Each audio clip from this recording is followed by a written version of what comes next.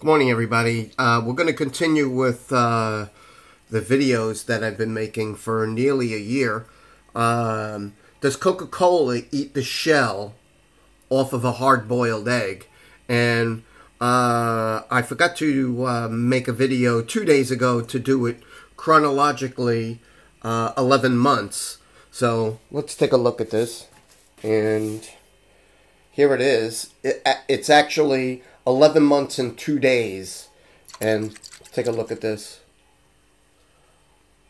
You could see all the debris from the shell. And let's see if we could get this to come down. You can see the shell. You can see it's being eaten away. Does it happen overnight? No.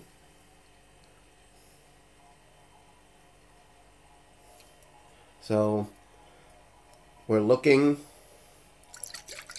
at 11 months and 2 days, and it's definitely eating the shell off the egg. And you could see, again, you could see the white right there in the center. That's the egg bouncing. And you could see the debris of the shell just being disintegrated out. Now, will Coca Cola kill you drinking it once or twice, 3 times a month? Probably not, but do you really think it's good for you to drink liter after liter after liter of it? I don't think so.